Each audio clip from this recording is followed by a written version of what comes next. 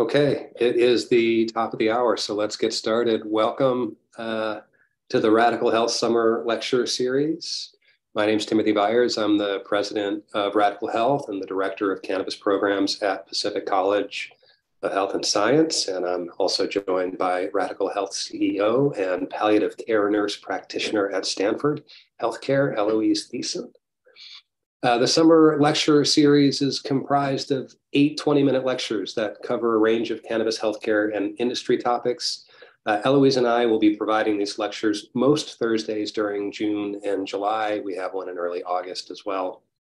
There are a couple of weeks during that time where there is no lecture scheduled, so just be sure to review the calendar. And of course, we'll send out weekly reminders. So if you are not part of the Radicle community, or on our email list, please be sure that you join. The Radicle community is comprised of advocates and educators and healthcare professionals, cannabis stakeholders, and we intend to provide support, information, and resources to our members. So for information about how to join, you can go to our website, radiclehealthcare.com, click the community link. It's free to sign up. Just adds you to our email list so that you can stay informed about any of our future events. Also, I want to remind everyone that we have an array of curriculum options at a range of price points for both students and working professionals. So whether you're helping customers make good product choices, or maybe you're treating patients, advocating for social change, maybe you're just simply using cannabis yourself, you need evidence-based, factual information about cannabis. Radicle Health curricula is up to date, it's comprehensive, and it's informed by clinical expertise and experience and instructional design expertise and experience. So please reach out to us for information or click the education link on our website. The presentation today is for educational purposes only, and the information presented today is not intended to be a substitute for medical advice. This information is not meant to help in the diagnosis, prognosis, or treatment of any virus, disease, illness, or condition.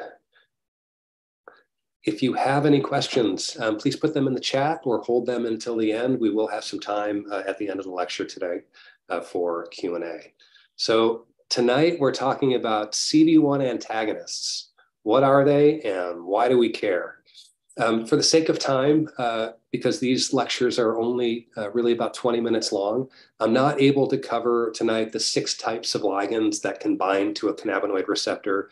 So if you need a review of ligand binding types at CB1, you can watch a free video on our Radicle Health YouTube channel. It's called Introduction to the ECS, a comprehensive review. Just go to YouTube, type in Radicle Health, and you will find it at our YouTube channel. For this talk tonight, you should simply know that CB1 antagonists inhibit the signaling of the CB1 receptor. So, all right. Let's start with why we should care. So why are CB1 antagonists important to research and develop? Initially, these antagonists were developed to combat and profit from an obesity epidemic. According to the World Health Organization, the issue of obesity has grown to epidemic proportions, with over 4 million people dying each year as a result of being overweight or obese. The CDC estimated in 2020 that nearly 42% of Americans are obese. So obesity-related conditions include things like heart disease and stroke and type 2 diabetes, and also some cancers. And these conditions are among the leading causes of preventable and premature death. There does exist a rapidly growing understanding about how the endocannabinoid system affects body weight control. So current data suggests that modulation of the ECS can have significant implications for things like taste sensations, food-seeking motivations, feelings of satiety, managing metabolic imbalances or abnormalities, insulin resistance, ghrelin production, weight control, body mass index, fasting glucose and lipids, gut microbes, which also can influence mood, and weight gain associated with increases in pro-inflammatory cytokines. Furthermore, it's well established that THC, or rather the activation of CB1 receptors, stimulates appetite. So consequently, suppressing activation of CB1 should reduce appetite. So a lot of CB1 research has been focused on decreased consumption and satiety. A study in CB1 knockout mice suggested that these mice with inactivated CB1 receptors were resistant to obesity and had improved energy metabolism. So there's actually a fairly large body of research in animals and humans to support CB1 suppression and weight loss. And we're going to discuss some of that research just a bit later. So that's one reason why we should care about CB1 antagonists as a novel therapeutic for the treatment of metabolic disorders and specifically obesity. There is a second reason as well, and that's for the treatment of acute toxicity and overconsumption of THC. So we've probably all known someone or have ourselves experienced an episode of THC overconsumption. And while these episodes are usually manageable without clinical intervention, the symptoms of severe THC overconsumption can sometimes lead a consumer to believe that a visit to the ER is necessary. And unfortunately, there's not a lot that clinicians can do in the ER outside of hydrating a patient, an adult patient, and perhaps giving them something like an anxiolytic or a sedative. But what if there was a THC antidote that's similar to the use of Narcan for an opioid overdose? So our clinicians on the call will all know that Narcan is a brand of generic opioid called naloxone. The drug is an opioid receptor antagonist. It binds to the mu opioid receptor so that when people OD on an opioid, they have a very high concentration of opioid agonists that are bound to these receptors. And when naloxone is injected or sprayed into the nose, the concentration is enough to nearly displace the existing opioids from the receptors, and it can almost immediately reverse an overdose. It usually takes somewhere in the 2 to 8 minute range. So naloxone is an opioid receptor neutral antagonist, and it was designed to have a much higher affinity than other opioid drugs at opioid receptors. So naloxone can displace the opioids at receptors and immediately reverse the harmful effects. So a CB1 neutral antagonist with high receptor affinity might produce the same effects for a THC overdose. And with increasing cannabis legalization, there is a growing need for an effective THC antidote, especially in hospital settings, and especially for pediatric exposure to THC acute toxicity. So after THC exposure, children can present with symptoms that are very different than those observed in adults. So for example, adults will often present with CNS excitation, right? We get anxiety, we get paranoid, we have tachycardia. Children, however, can present with central nervous system depression, including drowsiness and lethargy and ataxia, and in a few rare cases, even coma. And given the smaller weight of pediatric patients, especially the really little ones, even doses that are somewhat normal or even low for an adult can put children at risk for increased toxicity. So this is a study that looked at exposures in children younger than 6 years of age between 2017 and 2021. There were 7,043 exposures reported during this period. 23% of those patients were admitted to the hospital. In 70% of these cases, the child had central nervous system depression. In 2017, there were 207 reported cases, and in 2021, there were 3,054 cases. So that's an increase of about 13,075%. In 2% of these cases, so about 90 of the cases, the child developed major CNS depression or coma, and furthermore, there were 79 cases where the child was seizing. So that's why we should care about CB1 antagonists. So, the first thing that we want to ask is, well, are there any that we can use right now? And first of all, we should ask, are there any naturally occurring cannabinoids that are CB1 antagonists? We have more than 120 phytocannabinoids that have been identified in cannabis. And there are some cannabinoids that are neutral antagonists or negative allosteric modulators at CB1. So for example, THCV and CBD respectively. CBD is a negative allosteric modulator at CB1. In larger doses, it might have an ability to suppress appetite, but allosteric modulation is quite subtle. And what we're really looking for is a compound to compete at the orthosteric site, at the main binding site at CB1. So we also mentioned THCV in popular media. Cannabis chemovars with high levels of THCV are sometimes referred to as diet weed. And some studies suggest that this cannabinoid can suppress appetite. So in fact, a small double-blind study suggested that THCV might be used as an appetite suppressant and as a novel therapeutic to help treat obesity. So it is possible that THCV can suppress CB1 activation. There's some research to support this. CB1 suppression via THCV, it produces hypophagic effects in both fasted and non-fasted mice. Hypophagia is the suppression of caloric intake, and that usually results from a reduction in the feeding behavior. The existing research also suggests that CB1 suppression, and again, specifically through delta-9 THCV, produces anti-obesity effects by increasing energy expenditure as well, more so than by reducing food intake. And finally, CB1 suppression via THCV seems to reduce the amount of time that normal weighted mice spend close to a food hopper. So it's both suppressing appetite and it's increasing energy metabolism.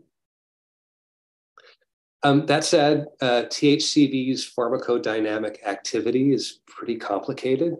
Back in the 70s, some researchers thought that THCV was responsible for about a quarter of the psychoactivity of THC. More recent research suggests that THCV might not produce any psychoactivity on its own at all.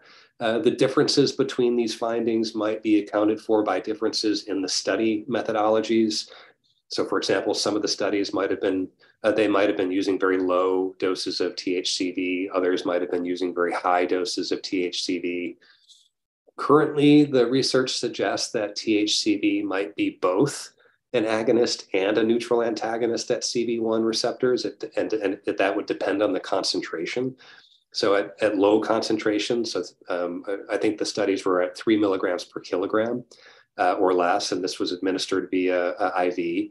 THCV seems to act like an antagonist at CB1, whereas at high concentrations, this was 10 milligrams of THCV per kilogram of body weight administered via IV. THCV seems to act like an agonist at CB1 and produce mild psychoactivity. Now, all of this remains somewhat speculative. To further muddy the water, some additional evidence supports the idea that THCV might also be an indirect agonist. So for example, in one study, when it was administered in high doses, THCV seemed to potentiate the anti-nociceptive effects of THC, right? So we get these effects where it can help pain when you activate CB1. Well, is THCV activating CB1? Is that how it's potentiating THC? There's also some speculation that THCV might be able to inhibit the uptake of both anandamide and 2-AG. So that means that those endocannabinoids can stay in the system longer and continue to do their work and produce those positive benefits.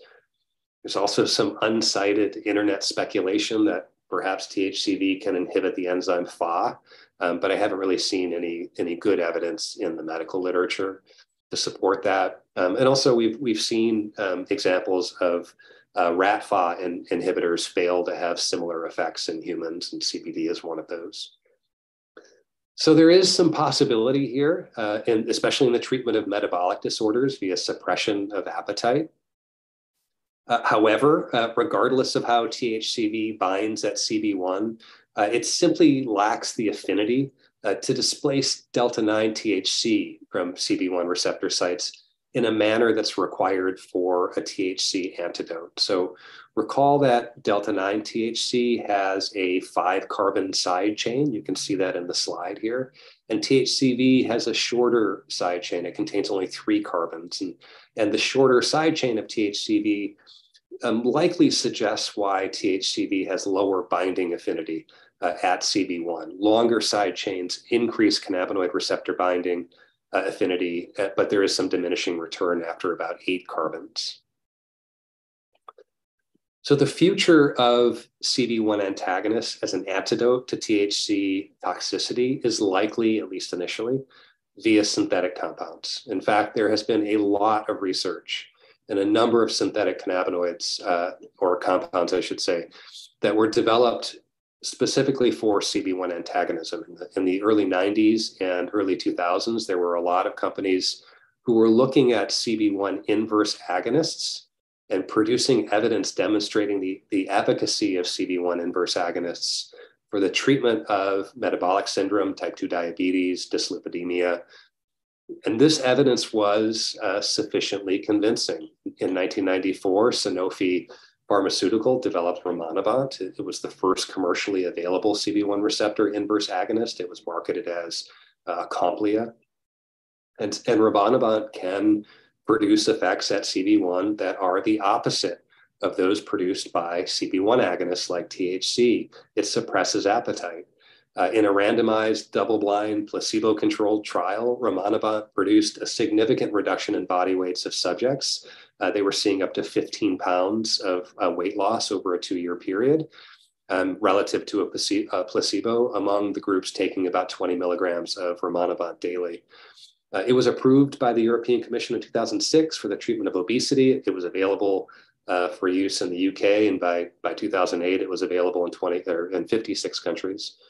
Unfortunately, rimonabant also produced significant anxiety, depression, suicidality. So in October of 2008, the European Commission determined that its risks outweighed its benefits, and it withdrew the drug from the market in January of 2009. Now, the withdrawal of rimonabant from the market led to a rapid abandonment of pharmaceutical research looking at the development of CB1 inverse agonists, all of which were suspended due to the potential for severe psychiatric side effects. So there were things like saranabant. This was also being developed by Sanofi to help with tobacco smoking cessation, discontinued at the end of 2008. There was drinabant. This was a third CB1 receptor antagonist being developed by Sanofi. This was for the treatment of obesity, schizophrenia, Alzheimer's, Parkinson's, and also nicotine dependence. They discontinued drinabant during phase 2 trials in 2009. There was a drug called taranabant, which was being developed by Merck as a treatment for obesity. This was discontinued during phase 3 human clinical trials in 2009. Merck already had data from phase 3 clinical trials that showed greater efficacy and more adverse effects that were associated with higher doses of taranabant. There was rozanabant, which was being developed by a Spanish pharmaceutical company called Esteve, also for the treatment of obesity, discontinued in 2009. Otenabant, developed by Pfizer as a treatment for obesity, terminated during phase 3 development programs. Again, these were really effective at treating obesity and facilitating weight loss, and pharmaceutical companies committed millions of dollars to this research, and there were many, many others as well. So what's changed? Why are pharmaceutical companies wading back into the murky waters of CB1 antagonism?